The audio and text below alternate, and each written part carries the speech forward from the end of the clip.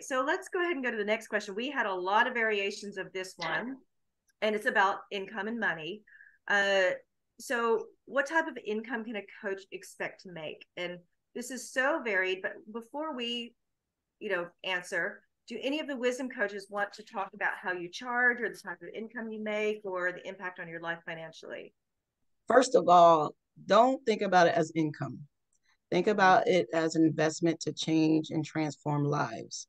And I told Renee once, I don't sell, uh, I don't sell a package.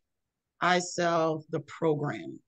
And with that, when I'm sitting down with someone and I tell them, after an intake form, this is what this program can do for your child, then they're more apt to invest in the change rather than look at the price. So when you sit down and you show them the program, I always show my prices last because that's the least important thing to me. I'm here because you thought you needed a wisdom coach. I can help your child. So let's sit down. So I have a 12, 8, 6, and 4 package. And with that, I only go see them once a week because I've learned that parents are so busy. If you go more than once a week, it's like, well, we can't do it this week. We can't do it this week. But I'm apt about doing it once a week on the same day. So they know that nothing's going to change. They know that if they go to the doctor's appointment, then Miss D is coming on Wednesday at 3 o'clock. So when you guys do programs, I think it's important when you're trying to make the money that way. I do the 12 for 150 an hour, and I also do spot coaching. And with spot coaching, I've had parents call me and say, my child is acting up at school. Can you go talk to him? And I charge $75 just to go and talk to the kid and have them go back to class and not at home. It's been helpful to me to have packages to show because a lot of people say, like me, myself, when I was looking to the program, well, I can't pay this amount, but I can pay this amount. So being able to have a set package and different ways to break that price down, it gives each family a different way to look at it. Well, I can't pay $150, but if you break that up, I can pay this. So when I made my packages, I'm in a rural area, so I had to make sure that I'm not breaking the bank so my transformations can be affordable. So look at it as an affordable transformation for your child. And like Delia, I still work a full-time job. I do private coaching and I do workshops because it allows you to do it all one time. And you can, if you get the group of people, price don't matter because I won't charge $25. But if you have 25 and 50 students, you're still doing good, so don't look at it that way. Look at the investment for the transformations. And when you do it out of your heart and not the money, everybody comes. You don't even have to work that hard for it. Okay. Does anybody else want to add anything about income or pricing or packaging? Jody?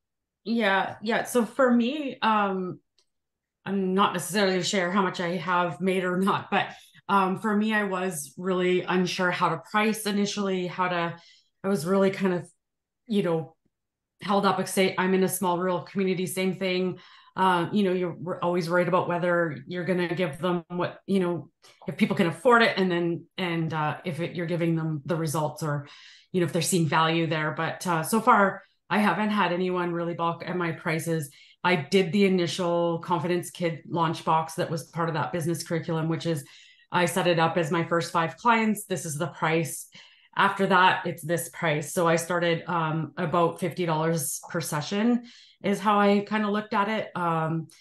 And I felt really comfortable with that. I mean, I do quite a bit with supplies and snacks and stuff with the kids. So make sure you're covering all that. That came from Rahima, was a good idea she gave me. Yeah. Yeah, so I found, but now that I've already had my first 5, the company or the kids that have come again and again, I've upped the price each time because I'm more experienced. I feel more comfortable doing it, and they're not even questioning it. They have seen the value. They're excited. The kids are begging to come back. So yeah, you always have to consider price. And then for some people, income is a really big piece of this. If you have a way to kind of ease your way in, yeah, it's going to take a little bit of time. For me, I had the ability to, have a business running in the background, making us a little bit of money. And so I was able to ease my way in. But there's a way to make money at this for sure. And people see value. They will see the value.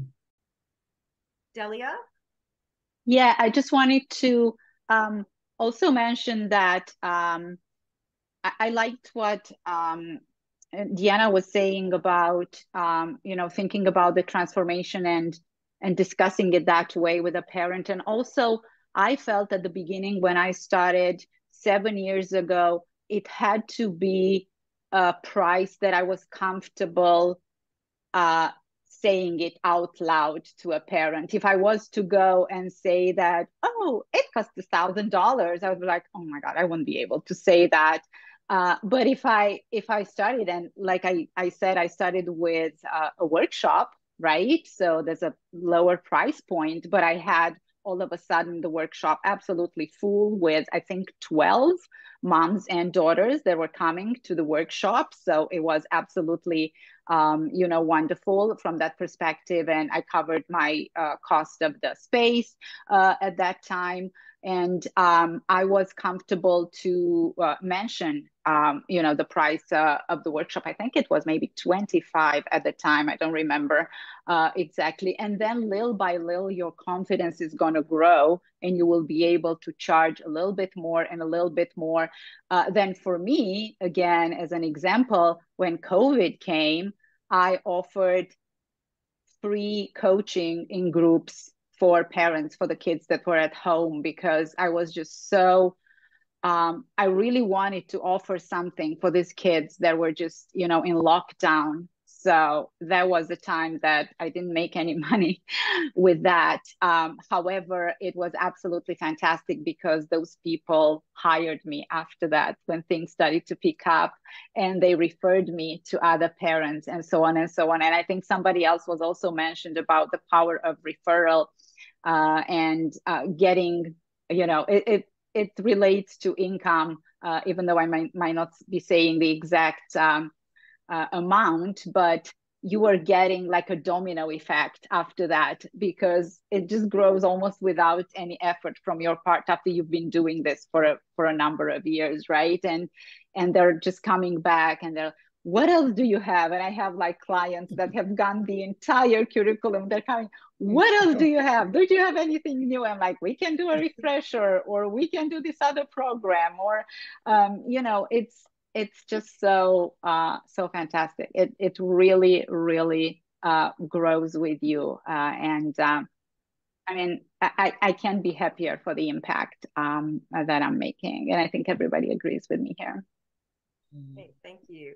And I'm just noticing the time. We only have 5 minutes left. Rahima, did you want to say anything about income? I don't want to throw you in. But... Yeah, for sure. Okay, I am unmuted.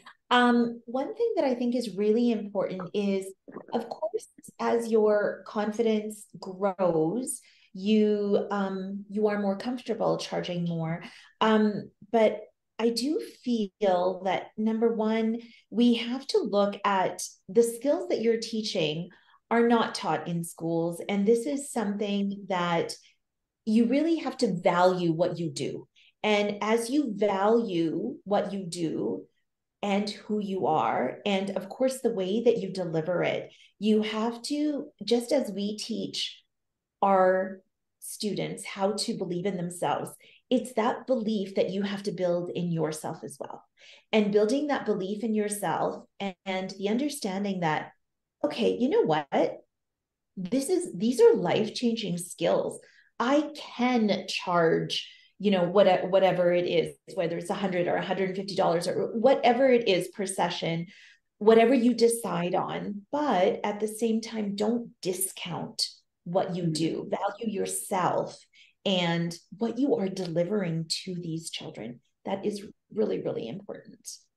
Yeah. That's great. Thank you so much.